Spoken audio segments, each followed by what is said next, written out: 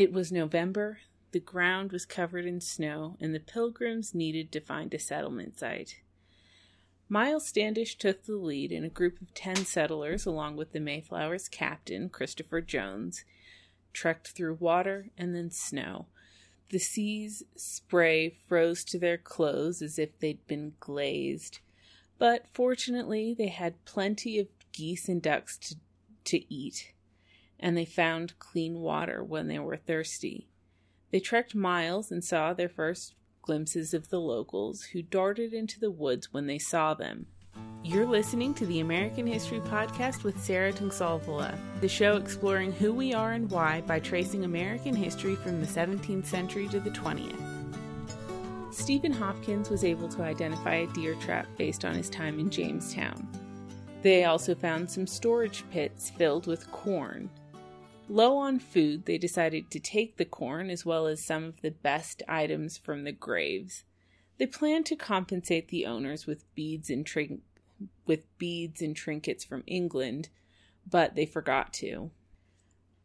Miles Standish would end up taking a central role during his time in Plymouth, simultaneously being one of the colony's most contentious figures and one of the people that the Leiden separatists in particular grew to depend on the most, along with Brewster, Bradford, and Carver. It's worth taking a couple minutes to introduce the Plymouth captain. He wasn't a pilgrim, but he was in Leiden at the same time that the Pilgrims had been, and he had worked for the Calvinist leaders of the city. He had certainly met John Robinson and some other members of his congregation. He was also connected to Pocock's Honorable Artillery Company, which is how he had gotten involved in the mission. Standish's Puritan credentials were strong, and he was well educated and well read, but he had a major chip on his shoulder. He was from Duxbury in Lancashire, just a little north of Manchester, and he said that he was descended from the house of Standish, but that he'd been cheated out of his inheritance and forced to seek his fortune as a mercenary in Holland. He was also short enough that he had to shorten his sword blade by 4 inches to keep it from dragging on the ground, and he was just a very proud person and very quick to take offense. And it was this tendency that started to ruffle feathers. John Robinson was very harsh in his assessment of Standish's character, saying that he didn't show the love of God in his interaction with other people. John Smith would later lament that the Pilgrims could have avoided a lot of the problems they faced if they'd hired him instead of Standish, because Standish wouldn't even consult his maps while they were out exploring. As the Pilgrims looked to an uncertain future, though, Standish's brash and bold style instilled a confidence that they needed. Christopher Jones became the first person that Standish clashed with. At the second potential settlement location, they trekked through 6 inches of snow, and when the site seemed to be unsuitable, they went to get the rest of the corn that they'd found earlier, and Jones pushed for them all to return to the Mayflower, while Standish wanted to push ahead. Jones decided to take the corn and the sicker men back to the ship, leaving Standish in charge of the rest for the night. Standish went looking for Indians but found nothing, and the remaining Pilgrims decided to dig up some of the local graves to investigate them. There they found the bones of a European sailor and a young child, and they ended up taking some of the best things from the graves again, and from a local uninhabited village. Again, they forgot to leave the beads that they intended for payment. With nothing more to be done at the second failed location, though, they decided to return to the Mayflower. When they returned to the ship, they were greeted with good news. Peregrine White was born, the second baby born on board the Mayflower and the first in New England. He was the son of William and Susanna White, likely a Leiden couple, though we're not 100% sure. A White family was a prominent family around Scrooby, though, and even John Robinson's wife was named Bridget White. Peregrine White would live until 1704, which just astounds me. And furthermore, he was born on the Mayflower, but his daughter would live to see the outbreak of the French and Indian War. Anyway, Standish took 10 people out in the shallop to find a new settlement site. These people included Carver, Bradford, Winslow, Hopkins, John Allerton, and John Clark. When they landed, they built a barricade and they started to explore the area, which, like all the others, seemed to be abandoned, with just some empty houses and yet more graves, as well as some wolf-like howling coming from the forest. They set up camp in the evening, explored the next day, camped again, but the next morning, as the sun rose, 2 men burst through the trees, shouting, "They are men! Indians! Indians!" Suddenly, the air was full of terrifying war cries, shortly followed by arrows. Standish fired a shot back, telling the others not to shoot until they could take aim. The arrows kept coming, and it was clear that Indian bows were stronger, faster, and more reliable than the English matchlocks. One Indian could have 5 arrows in the air at a time, much faster than a pilgrim could fire off even 1 bullet. And that was if they had their guns with them, but multiple settlers had left their arms in the shallop overnight as they slept.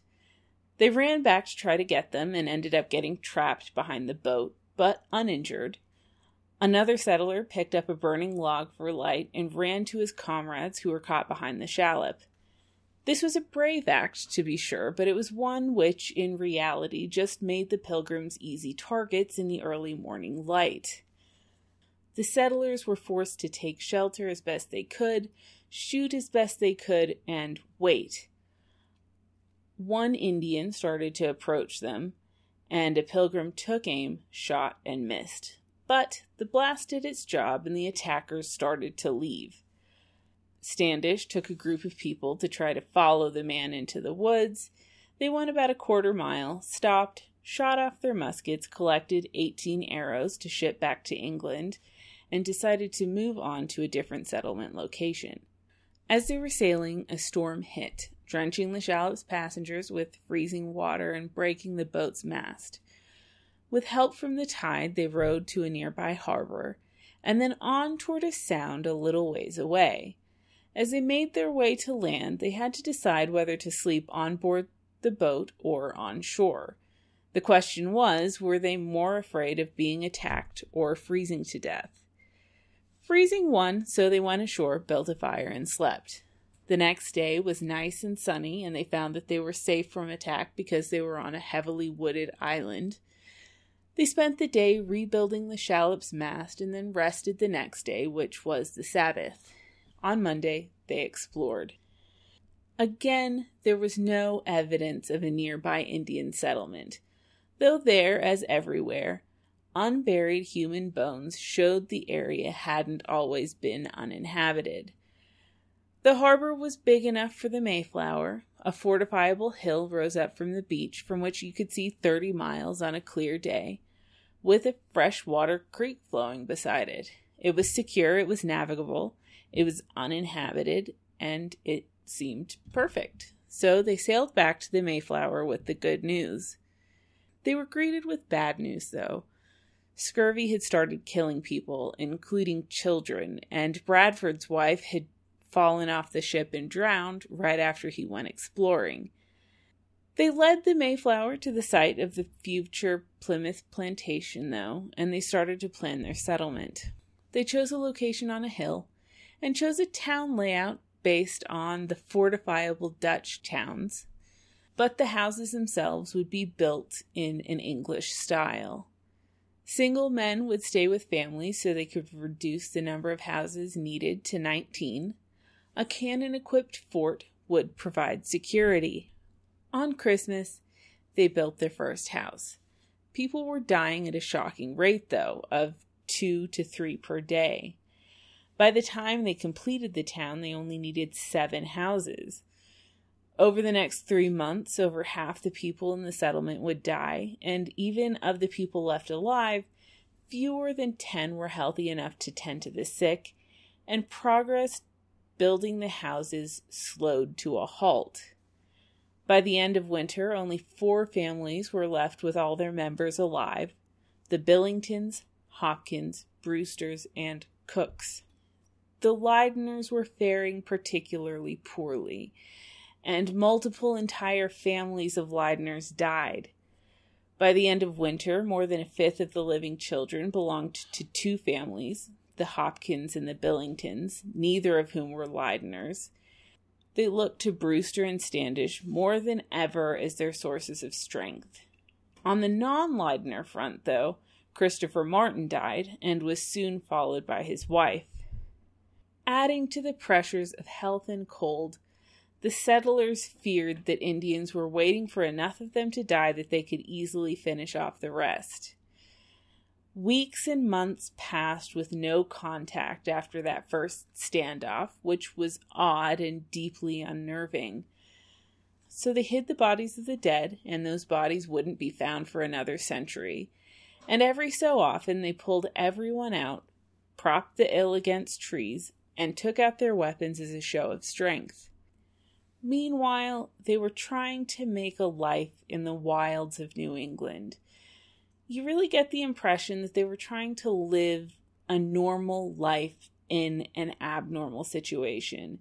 In Jamestown, people had been drawn to the exotic and interesting aspects of life in America, but in Plymouth, the focus was on creating a town life that was as normal as possible. One day, for instance, 2 people went out with their 2 dogs, armed with nothing but sickles. They heard a cougar scream, and the mastiff tried to run after it. The people were able to restrain the mastiff, but there they stood, clutching their sickles and their dog, and only returning the next day after getting lost. Soon, another settler had his first Indian encounter while duck hunting in some cattails. He saw some Indians pass by and heard the noise of more scattered through the forest. He ran to the plantation and sounded the alarm. Everyone dropped their tools, armed themselves, and prepared to fight, but the Indians never came. The tools disappeared, though, and later that night they saw a fire where the duck hunter had seen the Indians. The next day, they elected Miles Standish as their captain, and he went about whipping the men of the settlement into a fighting force. John Billington took the lead in opposing Standish's plans, and he strongly criticized the captain himself. Billington's family had already come into conflict with the Pilgrims before. They were Northern English Anglicans who had joined the Mayflower expedition because they were poor and lacked opportunities in England. He himself was rebellious, and his kids always seemed to be getting into trouble of one sort or another.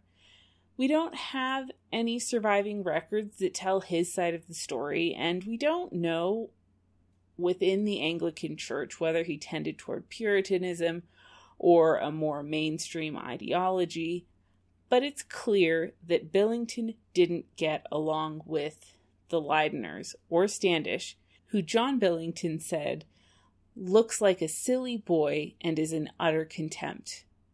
For Billington's latest act of insubordination, that is, opposing Standish's military plans, Carver threatened to tie his hands and feet together in a public display of humiliation, but he never carried out the sentence. The colony had its first official military meeting on February 17th, but as they were holding the meeting, someone realized that 2 Indians were standing on top of a hill across the creek about a 1/4 mile away. The settlers got their muskets and reassembled, and then the 2 groups stared at each other in silence until the Indians gestured for the English to approach. The English responded that the Indians should come to them, but the pair refused to enter the settlement. Standish and Hopkins decided to honor their request. They took one shared musket and crossed the creek. They laid the musket down as a sign of peace, and immediately the Indians ran to their companions on the other side of the hill. They didn't see any other sign of the locals for the rest of the night. It was after this confusing and unnerving incident that the English finally mounted their ordnances, 6 iron cannons. And then, after the cannons were installed, Jones brought a goose, crane, and mallard for an impromptu feast, and the settlers had their first really pleasant evening since arriving. Almost exactly a month later, during another military meeting, a lone Indian began to walk slowly but confidently toward the settlement. The Pilgrims sounded the alarm, but he continued forward, and soon he was on the edges of the town itself, and he was about to walk right in. People were beginning to panic until finally a couple of men stepped into his path and signaled that he was not to go in. He saluted them and spoke the first words that most of the English had ever heard a Native American say. "Welcome, Englishmen." He stood in stark contrast to the English, tall, healthy, dressed in nothing but a loincloth, with hair that was long in back and short in front, and no beard, and carrying a bow with 2 arrows. The English, on the other hand, tended to be hunched over from sickness and years of manual labor, bearded and prematurely aged. He stood confidently, even cheerfully, and they stood staring in disbelief. After the shock wore off, they offered him something to eat, and he requested beer. They gave him some liquor, and then offered him some biscuit, butter, cheese, pudding, and roasted duck, all of which he liked. He introduced himself as Samoset, a sachem from Maine. He had learned English from the fishermen who frequently passed through his region, but he told the Pilgrims that there was someone from the area that they were living in, called Patuxet, who spoke English even better than he did. That man's name was Squantum, and the leader of Patuxet, the sachem, was called Massasoit. Then Samoset told them more than they could have imagined about the region as a whole. Now, not all of what I'm about to tell you came from Samoset's story, but the basics did, and it seems like a good time to really give you the story of New England until this moment from the perspective of the Pokanokets. The first Englishmen to visit Patuxet had been members of Gosnold and Archer's 1602 voyage. In fact, Gosnold had presented Massasoit's father, who was the sachem at that point, with a pair of knives and a straw hat. After Gosnold, Martin Pring had briefly gone to Cape Cod to harvest sassafras, and he had left when a few locals set fire to his fort, but he was followed by Samuel Champlain in 1605. In 1611, Edward Harlow followed in their footsteps, and on his visit, he engaged in brutal confrontations with the Indians and ended up abducting 5 of them. One of his captives was named Epinow, and Harlow took him around the London streets to show for money. Epinow started to realize that the English liked gold, and so he told Harlow that there was a gold mine in New England that only he could lead them to. They mounted a new expedition, and as soon as the English ship came within swimming distance of North American land, Epinow jumped over the side and escaped, and he soon became a sachem. In 1614, John Smith led his famous mission to explore New England with several ships, one captained by a man named Thomas Hunt, a Suffolk Puritan.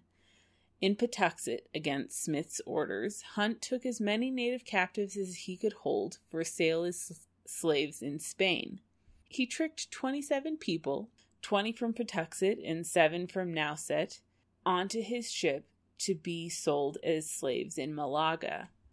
Smith lamented that Hunt had permanently damaged English-Indian relations in New England, and indeed stories of the incident spread quickly around the area. The next English captain to visit the area massacred a trading party of native people, and this solidified local concerns about the English.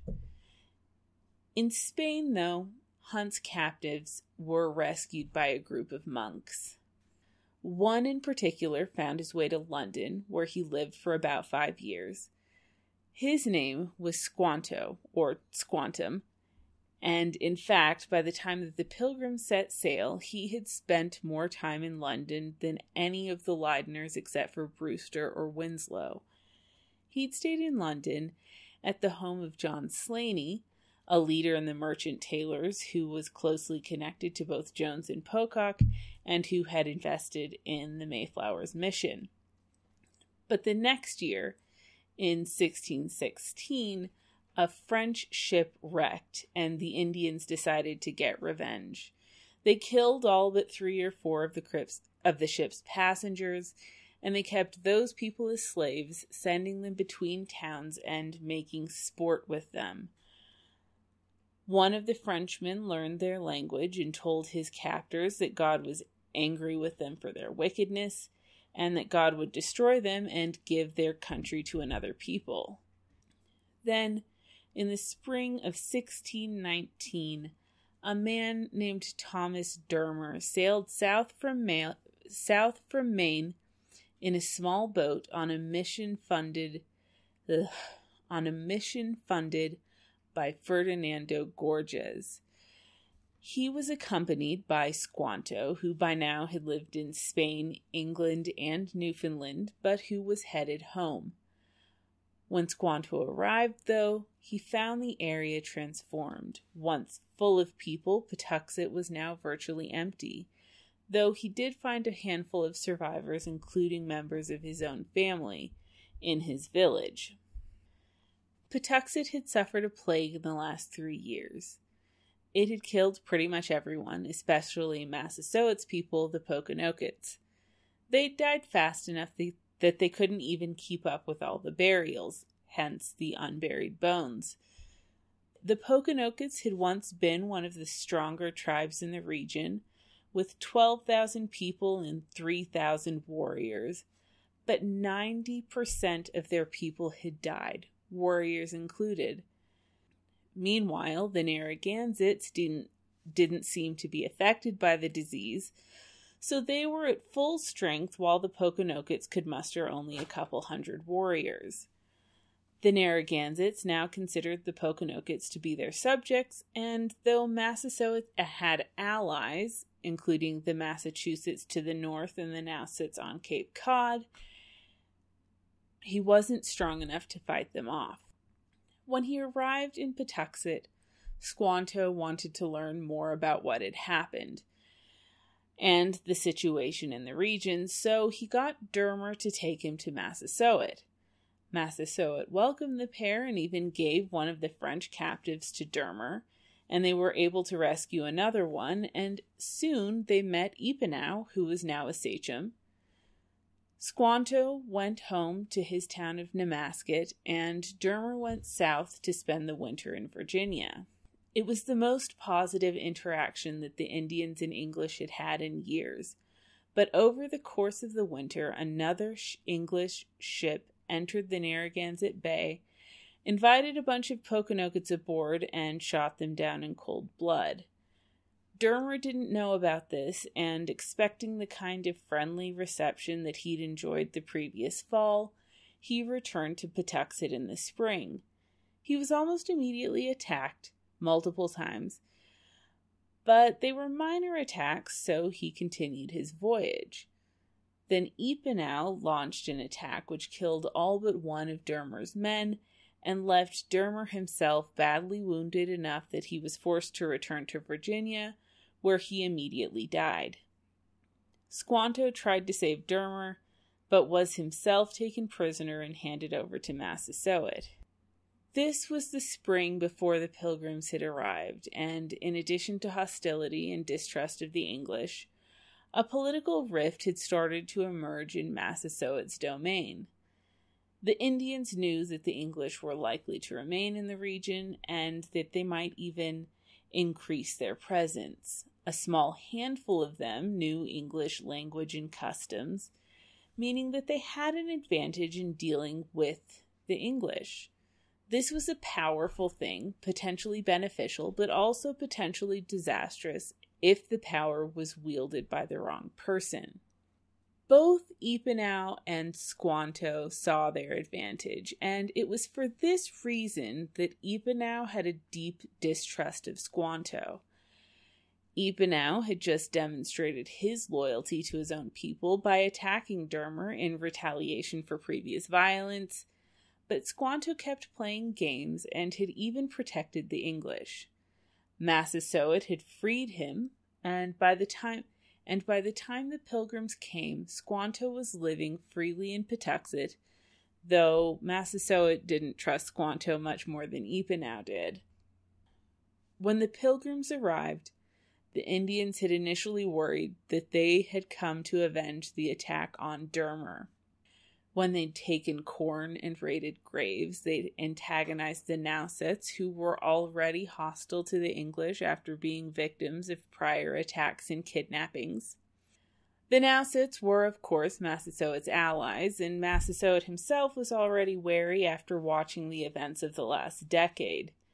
His first impulse was to curse the English and try to push them out. Squanto persuaded him to wait. He told Massasoit about London and said that the English could help the Pokanokets establish their independence from the Narragansetts. Furthermore, he told Massasoit that the English had a black powder that they could use to spread disease at will. This was, of course, gunpowder, but the English did guard their gunpowder closely enough to lend credence to Squanto's claims. Even without the black powder, continuing the bloodshed was dangerous.